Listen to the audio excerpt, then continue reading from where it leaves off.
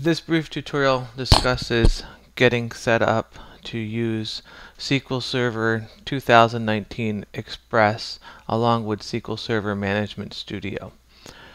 The one trick with Microsoft products is they tend to change their websites frequently and their links for downloading their software.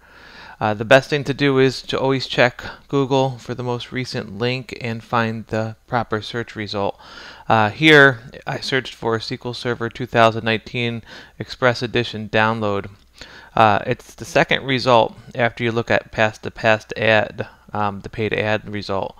You go to this site, and if you're going to get the most current version, which is 2019 as of this video, you're going to download it in the language that you need. This is actually going to be the installer for everything you need to set up SQL Server on your local computer using the free edition that you can learn everything that you need to learn to create databases, write queries, and get a working familiarity with SQL Server, the database, along with SQL Server Management Studio. Once you've downloaded the installer and it launches and you run through the installation setup, you'll get to this installation center, and here you can go through a planning process to make sure you have all the hardware and software requirements, and if you're good, you go to the installation section.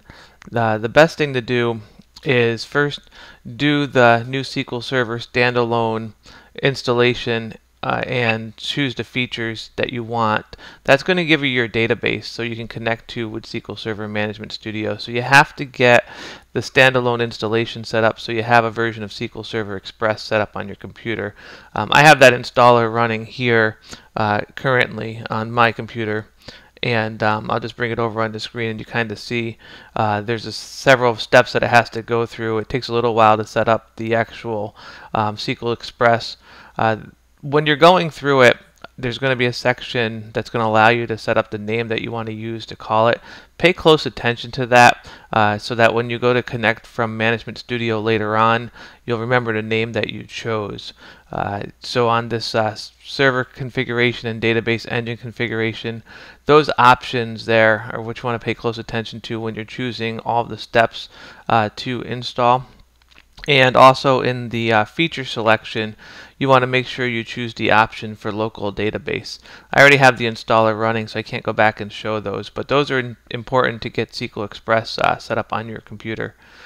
The other piece is, after you've gotten SQL Express set up, you want to come back to this installation center and you want to install SQL Server Management Tools.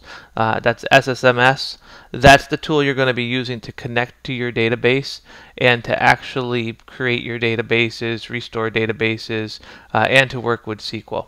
Hopefully this tutorial gives you enough background to get you started to do the installation, but if you have any issues or challenges, you can always reach out, post comments below. I'll give you pointers in how to get on the right path. I hope you found this useful. Please consider subscribing to my channel, and stay tuned for more videos on SQL Server.